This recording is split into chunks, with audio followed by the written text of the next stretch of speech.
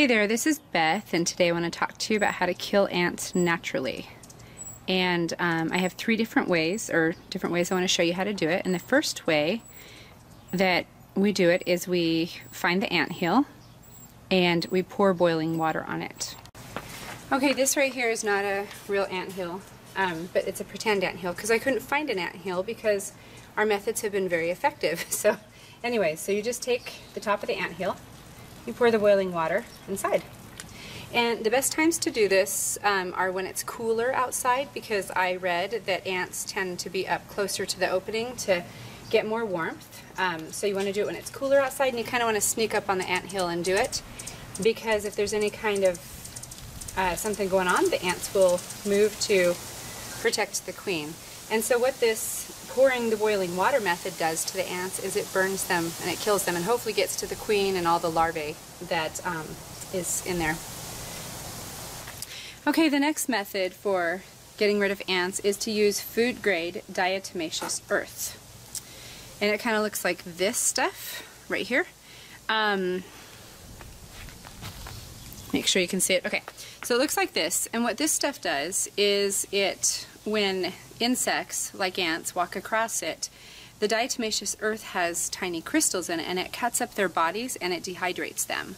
And you can actually use food grade diatomaceous earth for other insects as well. We had scorpions in one of our houses, and this worked really well. We put this around all the entrances and things of the house, and it worked well because we found some desiccated scorpion bodies, so it helped.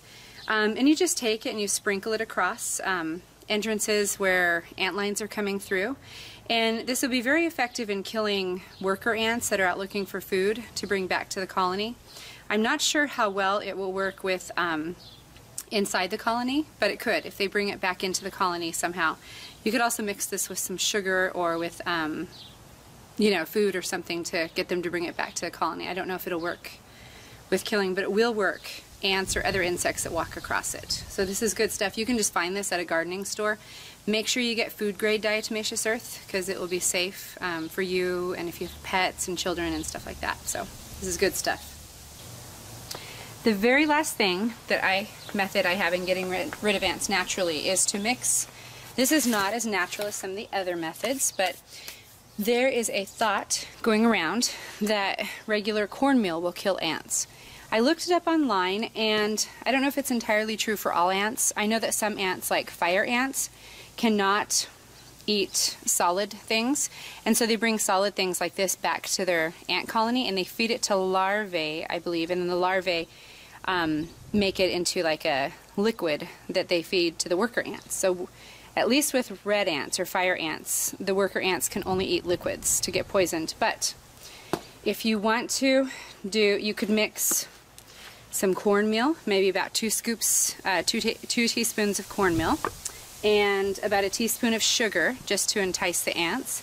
And then I would mix up about a teaspoon of the borax into a mixture, and then you can put it where the ants come across, and they will take it back to their colony, and it'll be a more slower acting poison, because eventually hopefully this will get to the queen and kill her also.